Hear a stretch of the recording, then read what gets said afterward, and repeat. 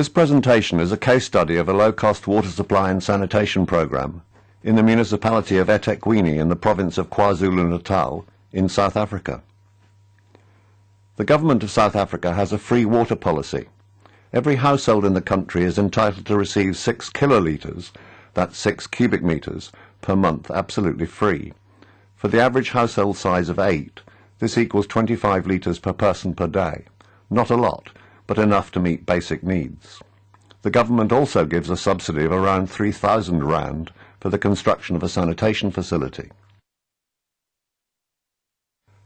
eThekwini is a relatively new municipality centred on the city of Durban in KwaZulu-Natal in the east of the country. It was made up from the city of Durban and quite a large area around it. eThekwini has a population of around 3 million, and roughly half its area of 2,300 square kilometres is used for agriculture, so the municipality has a large rural area in addition to its urban and peri-urban areas. eThekwini Water Services, which is part of the municipality, has developed a very successful programme to bring affordable water and sanitation to poor households in its area. There are basically 3 water supply options. The first of these is a ground tank supply. The plastic tank, which sits just above ground level, has a volume of 200 litres. It's refilled every night, so this is the daily water volume available to the household. 200 litres a day is 6,000 litres a month, so this system supplies the household with its free water allowance, but no more. This slide shows a water meter and a valve box, which serves a small group of households with ground tanks. The valve to each tank opens automatically at night and delivers 200 litres, so every household wakes up in the morning to a full tank of water. The second level of water supply is the roof tank. This is a metered low-pressure supply. The household pays for the water it uses, but of course the first 6,000 litres a month are free. And the third level is the conventional multiple tap in-house supply, which is a metered high-pressured supply, so it's for non-poor households. In areas served by ground tanks, the most commonly used sanitation facility is the urine-diverting, alternating twin-volt VIP latrine developed by eThekwini Water. This poster explains how the system works. It's like a VIP latrine insofar as it's ventilated, but it has alternating twin vaults rather than alternating twin pits, and the urine is diverted to an adjacent soakaway in order to keep the vault contents from becoming too wet. This slide shows the inside of the superstructure. You can see it has both a urinal and a pedestal seat toilet.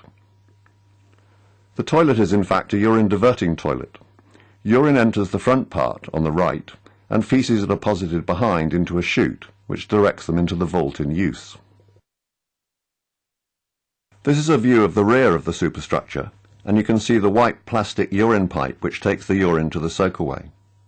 The 2 black rectangles below the cover slab can be slid out to the side to allow access to the vault when it's time to empty it. The householders do this themselves once a year, and the material they remove is commonly just buried on site. This is a poster in Zulu explaining to the users how to use the urine-diverting toilet.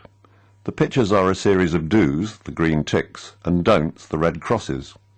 And providing this advice is followed, the system works extremely well, and there's no smell or fly nuisance. This slide shows a fairly typical traditional on-site sanitation system used in the rural areas of what is now eThekwini. Of course it's pretty rudimentary, but interestingly it's actually an alternating twin pit system, but an unventilated one. This shows some rather good experiments on the reuse of the vault contents, that is to say the composted, or at least partially composted, faeces, being done at the University of KwaZulu-Natal in Durban. The compost is used to fertilise papaya trees.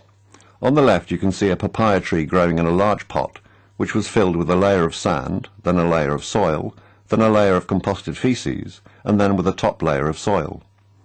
In the centre is a control pot, filled with a layer of sand, and then just soil. If you look inside the yellow boxes on this slide, you can see that the tree growing in the pot with the compost is growing extremely well, with, in fact, large fruits, whereas the tree growing in the control pot is barely growing at all.